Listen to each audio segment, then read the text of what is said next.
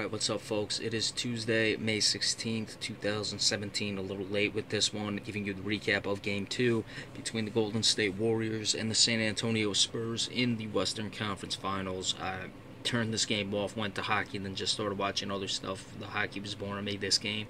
Was nothing. Golden State won every quarter, won by 17 in the first, 11 in the second, so they had a 28-point lead going into halftime, by 3 in the third quarter, and then by 5 in the fourth quarter for a 136-100 demolition of the San Antonio Spurs. Spurs got really nothing out of anyone who would need to step up without Kawhi Leonard. So you can say what you want about the Kawhi Leonard injury. As I said, I thought that Pachulia was making him think about it with the landing. I didn't think it was necessarily dirty.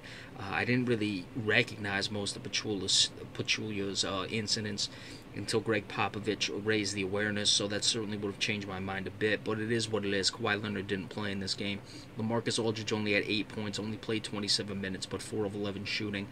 He's got to be better in the absence. Paul Gasol, a guy who I would think would be certainly capable of putting up some sort of numbers, at least a 15 and 8 sort of night. Was only 7 points, 8 rebounds, did only play 16 minutes. But this is a guy who's won championships, had a pretty productive season, so it's really surprising to me. I mean, he put up almost 13 points and 8 rebounds throughout the season.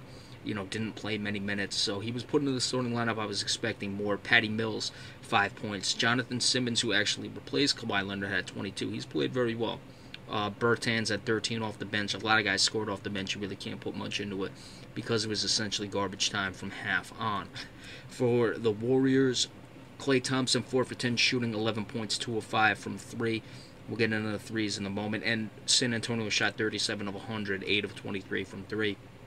Durant, 16 points, 28 minutes for him, 29 for Thompson.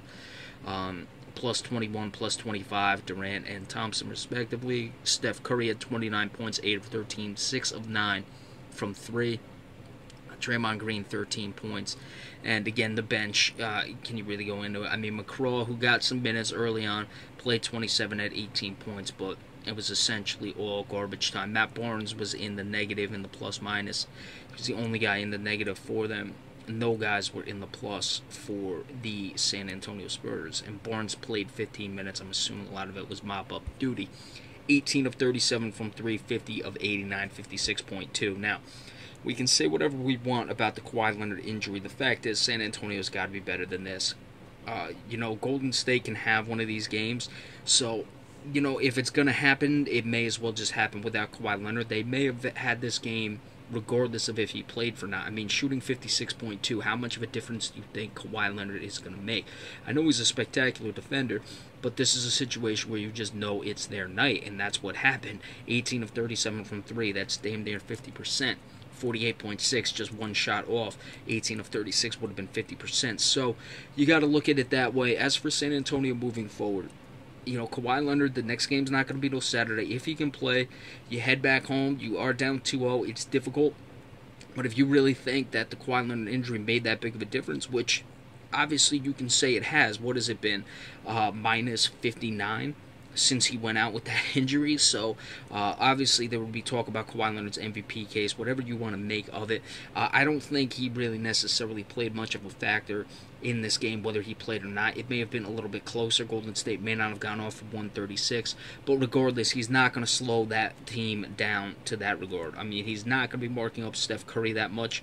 He was 8 of 13. Kevin Durant, again, 6 of 10, didn't play many minutes. That's where he would have been on. Durant only had 16 points. So I'd say forget about Kawhi Leonard in this one. If you can get him back on Saturday and you're down 2-0, but you go home again. I'm not the biggest person who believes that home court is the panacea or the golden bullet or whatever, magic bullet, whatever you want to say. But the situation still remains that teams play better at home. I mean, the Celtics just won 4 home games, so you have some time if you can get him back. That's how you prove that we are a different team with him. Like I said, they got demolished since he's gone out. I guess it was a plus. They were up 23 or 25, whatever it was, and then lose by 36. We'll just say minus 60 to round it off. since he's gone out, basically getting crushed. And let's see what happens moving forward. But they've got to get more out of LaMarcus Aldridge. Jonathan Simmons has been nice. He'd be a nice guy to have off the bench. I think if Leonard can play and play well, you move Simmons to the bench, you have something there. Patty Mills certainly has to step up his game. Paul Gasol, when he's in, has to show that pedigree. Danny Green, only 5 points. I mean, just got to be better. And clearly, you've got to... I mean, Golden State, I wouldn't expect is going to shoot that well. They're certainly capable of shooting close to these numbers, but not that well moving forward. And then from there, you try to win those two in San Antonio, regroup, and then get it to a best-of-3 series, and then let your, horses go, as Greg Popovich said. But that'll be something that we'll have to wait on. A lot of days off between this one and Game 3, which is coming Saturday, of course. All right, so we have the Eastern Conference Finals tomorrow. Of course, I will give you the preview of that. Very excited for that series as a Celtics fan. We'll have to, break that down for you, give you the predictions and all that stuff. And then once that game goes final tomorrow night, I believe it's starting at 8. Yep, 8:30. We will give you the recap of that when it goes final. Unless it's a complete demolition like this game was, I will almost certainly watch the entirety of the game because I like the Celtics. So be sure to stay tuned for that tomorrow night. We really appreciate that. Remember, any subscriptions and shares, we also appreciate those as well. Thank you all so much. We'll see you tomorrow. Have a good one.